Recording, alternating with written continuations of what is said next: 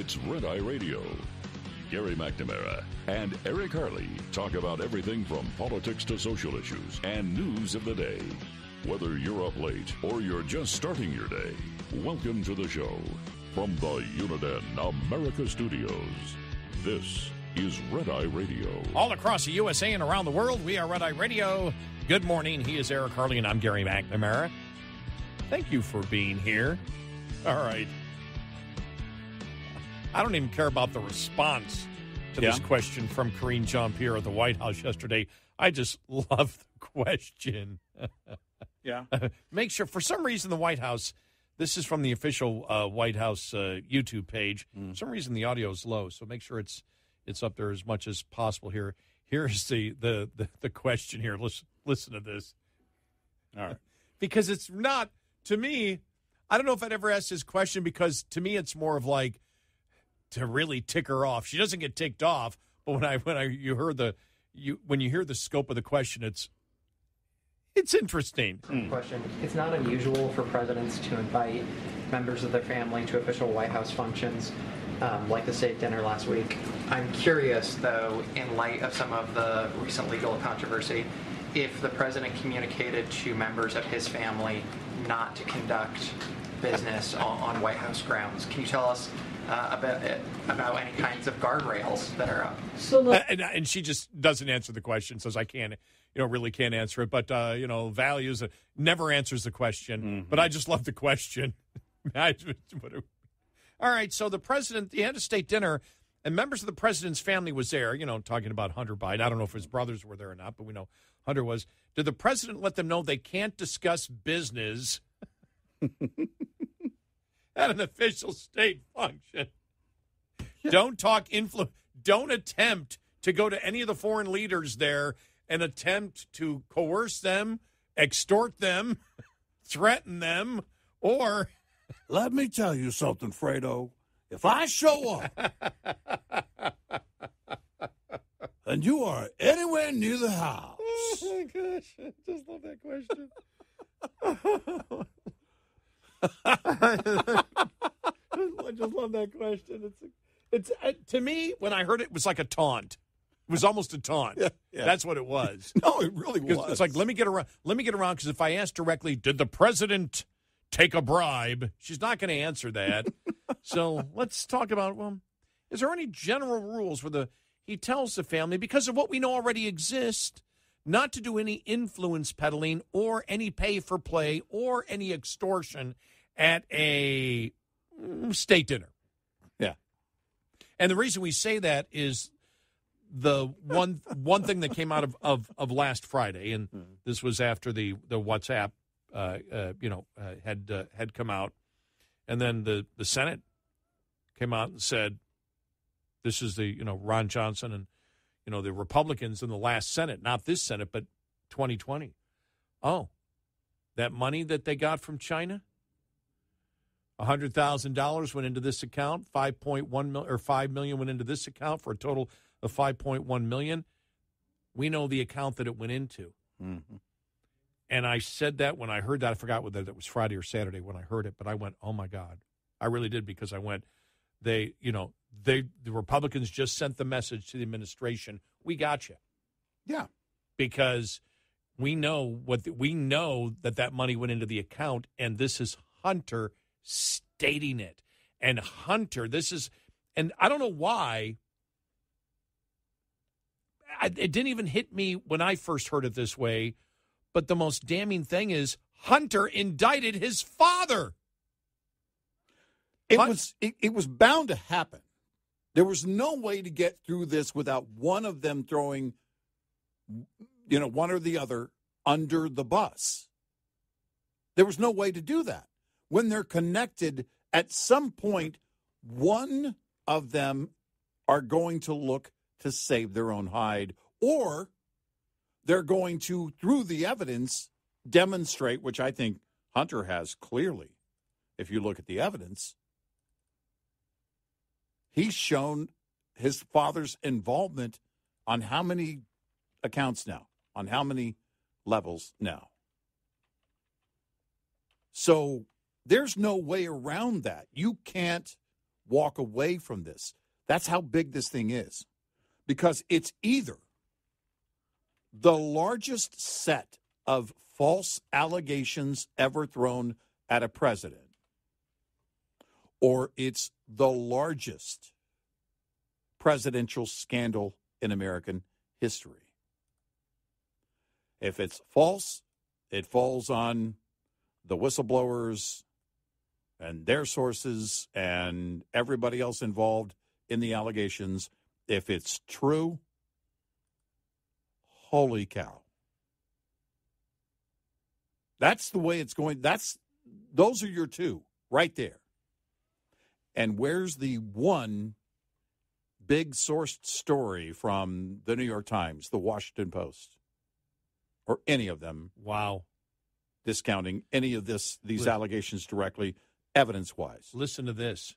The IRS whistleblower wanted GPS locations to check Hunter and Joe, to see if Hunter and Joe were in the same room after the WhatsApp claim to the China businessmen, but the prosecutor blocked that request.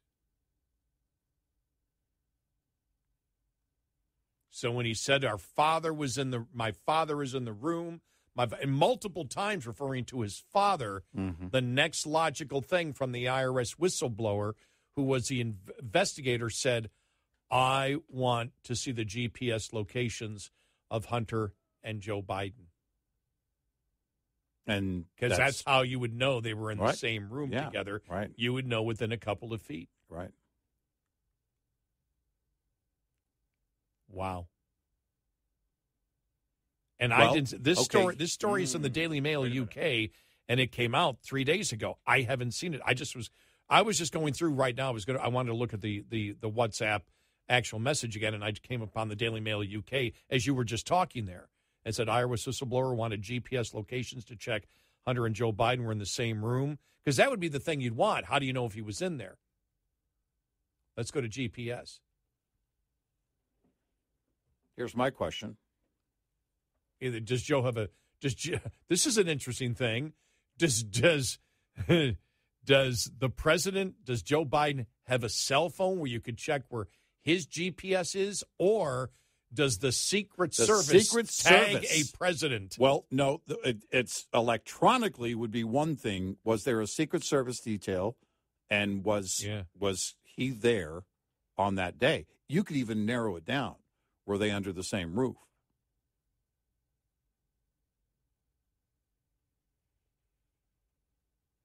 Wow. Because this was in the WhatsApp message was sent in July of 2017. Yep. He was no longer vice president, but he would still have Secret Service detail. That's true, right? Yep. But the thing about that was, it's either the message, because the fact that the Republicans have taken that message that the lawyer has not denied, in fact, implied that in his response that it was legit, but this was just Hunter Biden in the throes of his drug addiction, and his family had nothing to do with any of that. Wow. They're throwing him under the bus. All right, we're going to get you a slap in the hand. You did this all. I was never there. But you have him stating it, which makes it, again, either that in his mind, because he was doing, either it was a quid pro quo, he wanted money for the quid pro quo, or he was just threatening a Chinese businessman, Chinese Communist Party member. He was extorting money from him with the threat that his father and all of his friends could still take him down somehow. Wow. That was, what was the date? July? I can't 30th. remember. Okay. Guess what? What? His Secret Service detail had just ended on the 20th. Wow. A former vice president gets it for 6 months. Okay. which would be July 20th.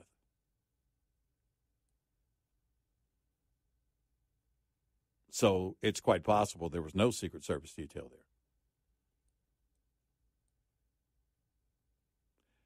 Then the question would be, is there any kind of electronic evidence available?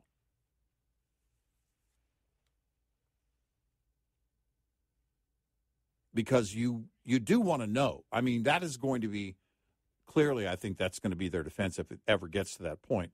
The defense from Hunter's people is going to be, oh, well, he was on crack, or he was mistaken, or he was just lying to the Chinese official. His dad wasn't sitting there. I mean, at some point, if it rises to that level, they're going to have to separate the defense of Hunter from Joe Biden. And Hunter is going to have to take the fall. That's just the way it's going to go down. I mean, we've already started to see that with the indictments last week. But, I mean, if this stuff gets to that point, then there's no way that they won't. I mean, they're already trying to do it, but they're going to look to build a wall around Joe Biden. Shadler's attorney said it on Friday on Fox News. I don't know why I didn't see this. I didn't see this anywhere. He goes, so the agent said, let's go get the GPS location on the two of the father and son, and let's see if they're actually in the same room at the same time. The prosecutor said, we're not doing that, so closed another door on the investigation to make what is relevant to this case, and it happened over and over and over again, and that's why Gary Shapley wants to come forward and make sure everybody could see, and this could see the light of day, and that's a quote from the lawyer. If there was any evidence of that, electronic evidence, I'm guessing it's gone. Yeah. In all likelihood, yeah. And if indeed his Secret Service detail ended on July 20th, which is exactly what it states, former Veeps get it for 6 months. And if that's the case, then that would have been 10 days after his detail was gone. Again, this is just one of the, as we know, the transfers, and there's so much here because you would wonder, whether, because we talk about, would the president of Burisma ever testify in U.S. court? Does somebody have those recordings? Does somebody have does somebody have those? In the electronic age, right? It's not just like having just a tape, something tangible, where if you destroy that, there are no copies of it, or you hope there would be none. But if in the electronic age, you could send a copy to multiple people as often as you wanted to. So it could be in the cloud on so many different levels if that is the case. And if it is true, the allegations that the president of Burisma recorded them because he was creating some protection for himself, because the allegations also included that they were coming to him. They were coercing him. He wasn't going to them. They were pushing him for payment. Remember, that's just two things that we have so far. But I said that's one reason it was damning is because not only does it set up the electronic money trail and start connecting the dots because of the Senate investigation that ended in 2020 that knew that money went into the account. Right. And they finally figured out, okay, that came because of the WhatsApp. Okay, that came just a day after $100,000 was deposited, then another $5 million, and that's where the money went. I mean, that's huge. And again, no matter what you say, it is Hunter Biden indicting his father. Yeah. It's exactly. And so, as I think Turley said it, so what happens next? They go to, they call all these people in, and, Bobby Linsky and who else knows who will testify at that point, and what type of electronic, records they'll have as to where the money went, where it went, and what the conduits, the conduits were like for influence peddling, and maybe witnesses from other countries, who knows, but Hunter Biden will have to testify. Said if Hunter Biden gets in there and says over and over again, I'm taking the fifth, I'm taking the fifth, I'm taking the fifth, and all the questions are about his father.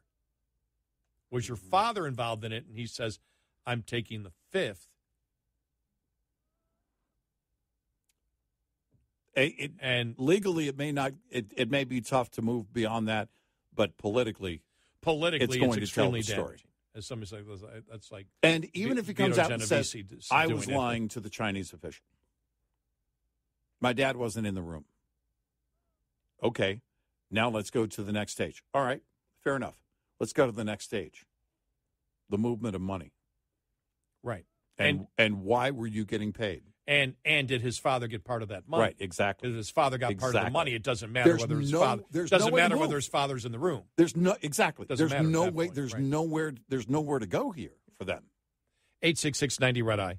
Perhaps a big boost at the fuel pump for a higher blend of biofuels, courtesy of the latest investments within USDA's Higher Blends Infrastructure Incentive Program. We are announcing $25 million of awards, 59 investments in all across 15 states. Agriculture Secretary Tom Vilsack with the announcement to reporters Monday. The funding is the first in a series of investments in domestic biofuel infrastructure of up to $500 million. The initial $50 million, including the first funding allocation, was made available last December. And next month, we are expecting to make available the first tranche of $90 million from that remaining $450 million. With allocations from that first round of $90 million broken down into 3 focus areas: fueling stations, fuel distribution centers, and home heating oil distribution. I'm Rod Bain reporting for the U.S. Department of Agriculture in Washington, D.C. This report is made possible by Cenex Roadmaster XL Premium Diesel and Citgo Lubricants. We'll be right back with more Red Eye Radio with Eric Harley and Gary McNamara.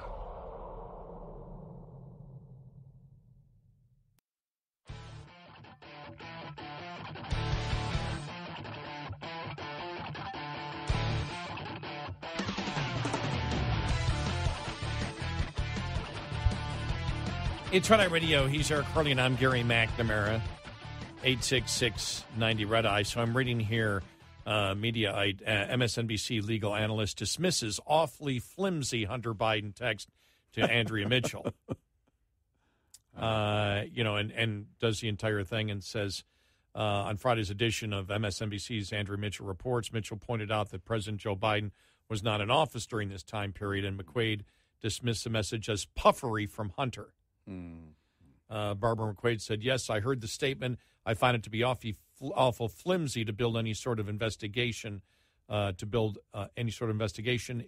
just simply is some sort of puffery from Hunter Biden." Well, the email, the WhatsApp went out to that person. Yeah, he didn't write it to himself, right? So he wrote it, and here's where you get to the point of how the left is viewing this. The left is viewing this in the bubble of the message only. Yeah. Not everything surrounding it. Yeah. You have to take this as just a piece of the entire part, the totality of the fact that we know the millions of dollars went to the Biden family. Mm-hmm. And so if it were standing only on its own, if it were the only thing out piece there, of evidence, it would be flimsy. It would definitely be flimsy, because I would ask, where's the hard evidence that even came from Hunter Biden and all of that? But that's not. It's only one piece of the puzzle. It's a key piece of the puzzle when you put it together with everything else. Yes, again, it adds more with everything else, which includes the whistleblowers under oath, the fact that we know the 20 LLCs happened. We know that the suspicious activity reports came from the U.S. Treasury. Mm-hmm. We know that the FBI whistleblowers are claiming there's a bribe, which, again, sets a pattern when set with this one and maybe more to come. Right, yeah. And so that's the thing. If you just take that on its own without looking at any of the other evidence that exists out there, you might come to that conclusion, but you can't looking at everything. Right.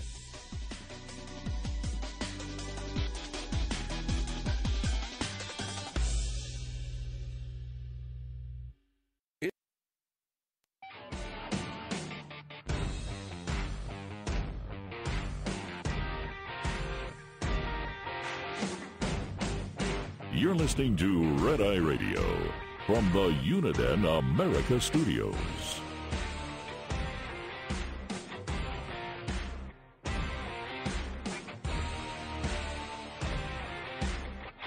Toronto Radio, he's Eric, I'm Gary. Defense officials have decided not to investigate an incident in which a balloon was seen flying across eastern Montana on Sunday night.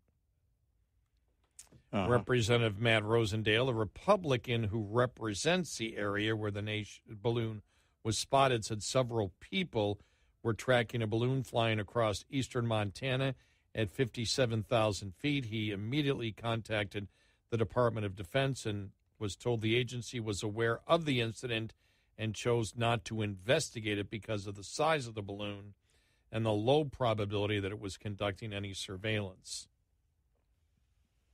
Okay. If the spy balloon in February taught us anything, it's that people of Montana are vigilant and want to know what is flying over our state, and will expose the Biden administration for not protecting us. The image shared by the representative shows the tracking of the balloon spotted over Montana on Sunday. That I'm looking at the tracking thing here. Fox News Digital reached out to the DoD and Northern Command. The North American Aerospace Defense Command on Monday said it was aware of the incident. The object is a privately owned civilian balloon registered with the FAA and operating within the FAA regulations and requirements. You can understand the lack of trust in the Department of Defense and the Biden administration on that. Of course, yeah, absolutely. You know, and then when Biden goes to, when he talks about the balloon and said, you know, last week, well, it was, you know, whatever. The president didn't even know about it. The Xi didn't even know about it. Yeah. It doesn't matter. No. It was an official. It was I'm sure that Biden doesn't know where all of our spies are either at any particular time. Right, yeah. And it turns out that it was, this latest balloon was registered to swalwellsgalpal.org. So no reason to fear anything at all. It's perfectly fine. Just that time in Swalwell, I forgot who went after him and said,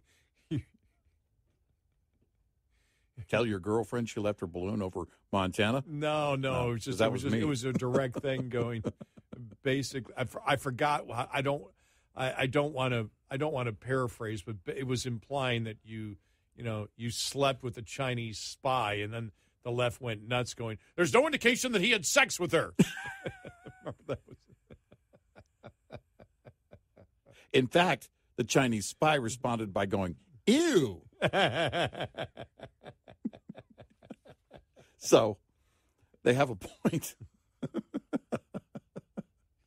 Look, it's perfectly fine. It's just a balloon. It's just a 10-foot creature out in my backyard. Nobody panic. And then you had the story of the trans cyclist Austin Phillips, who said that biological men are underrepresented in women's sports. Okay. Austin Phillips, the biological man, trans woman who won a growing number of women titles in professional cycling, has complained that men are underrepresented in women's sports and blasted the nature of discourse. You know, I read where this article originally came from, a very, very friendly article in the Knoxville Times. And, I mean, even when I read the headline, I said, that's not accurate. It was written by Cora Hall, Knoxville News Sentinel. What pro cyclist Austin Phillips told Knox News about handling protesters, targeting her as an openly trans woman. It's not why they're targeting him. Right. They're targeting him because it's a biological man competing against biological women. Got nothing to do. Right. If he went about whatever he would do, not competing against women, nobody would have any idea who he is. No. None. No. The only reason people know who he is because he raced against biological women. That's it. Yeah. It's not because he's a trans woman. No. Yeah, it's that's insane. That is insane that they would go, but it is predictable that the next logical move is men are underrepresented in women's sports. How could that not be the next move? Women, listen, because for so long women stayed quiet on this. Mm-hmm. Do you really want to be dominated in every aspect by us men? Right. Is that what I have to think you do. I'm guessing. I'm just going with. In fact, I'm just going to say the answer is yes. Is your wife listening right now? I hope not. I really hope. I really hope not. Hey, do we have a corporate rate at the local hotel? Just unrelated question. Anyone know? Yeah. Is that the problem with women's sports? That biological men are underrepresented in women's sports? It is. Is that the problem? It is. Is that why nobody's watching the WNBA? That's exactly why. More men are needed? Right. It's exactly why. And we all know it.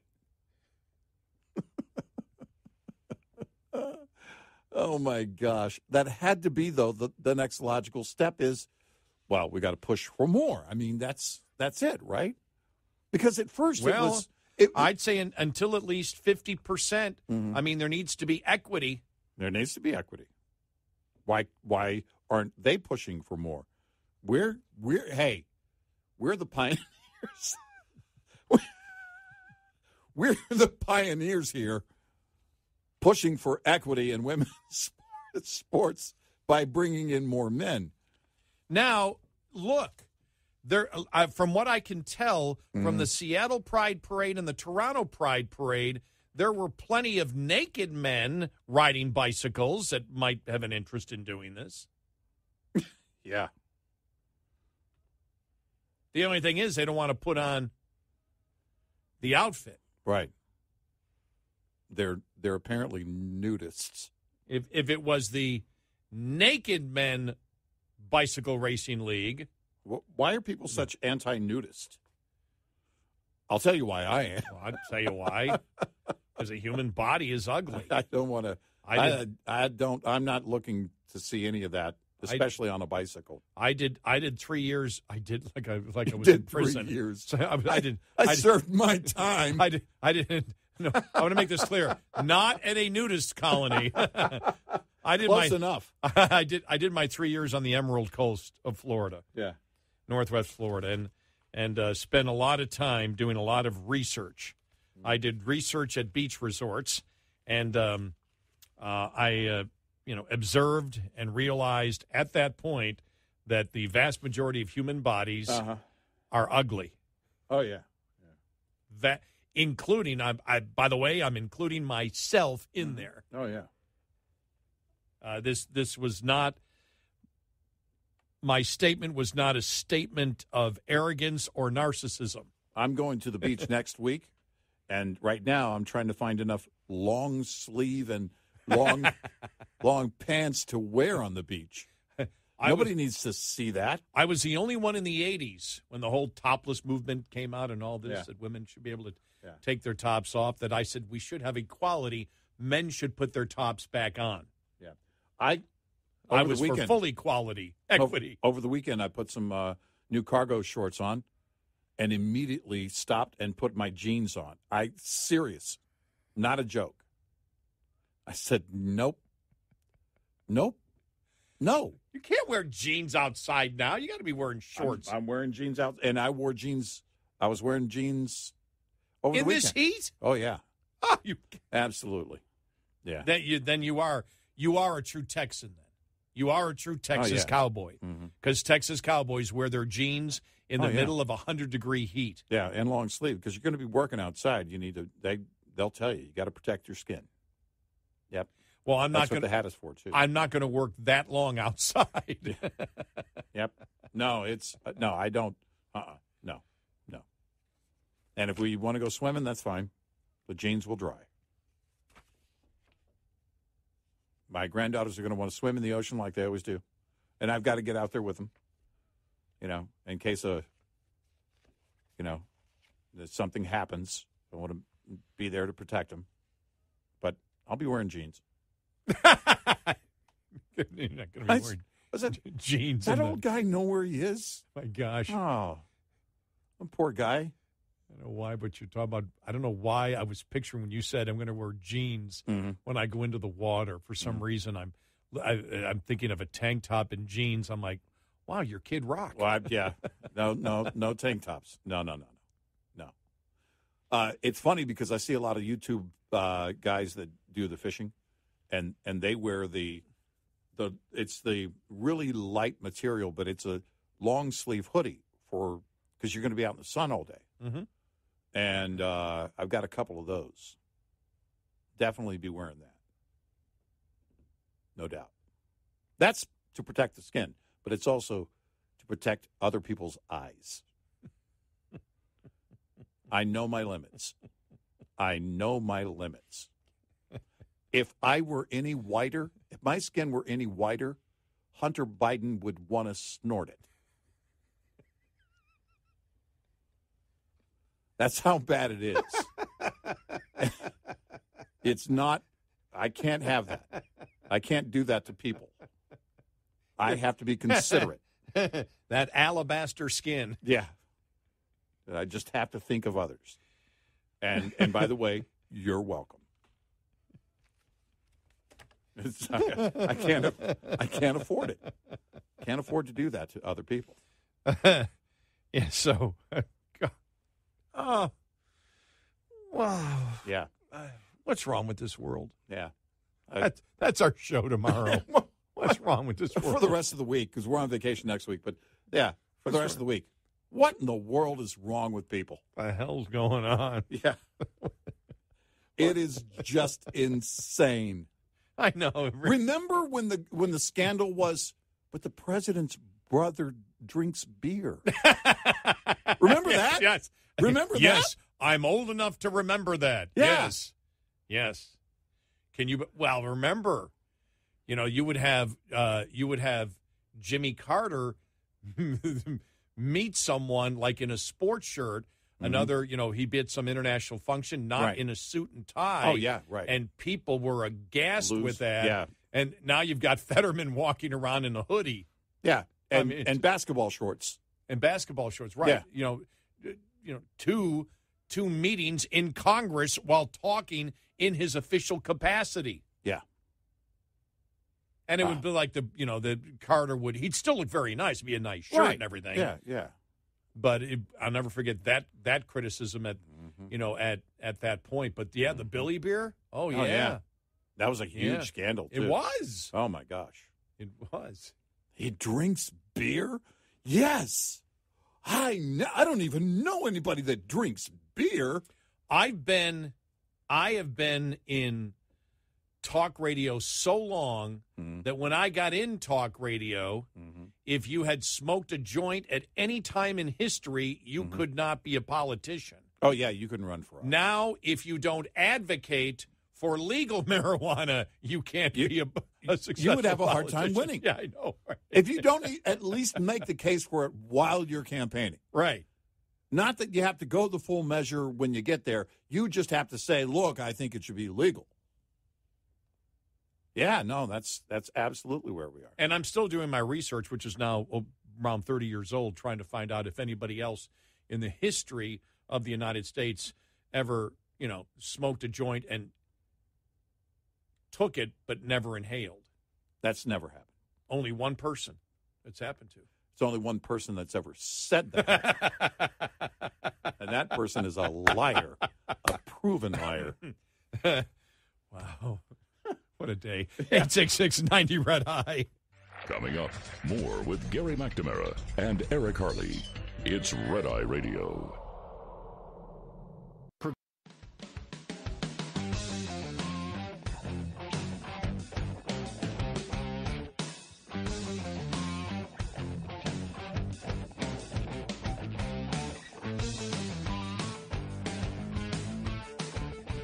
It's Red Eye Radio.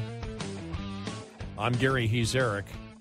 So we still have the student loan. Yeah. Yeah. And still there's the one thing that conservatives are wondering. Whether the Supreme Court would stand on the president actually doing that even if they believe that he doesn't have the authority, it's still standing. Yeah. You know, when I say it's still standing, I'm not I'm not quoting the Elton John song, I'm still standing.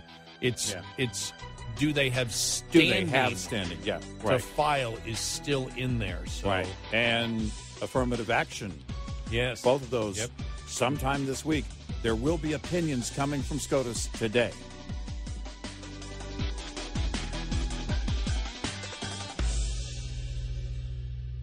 This is Red Eye Radio on Westwood One.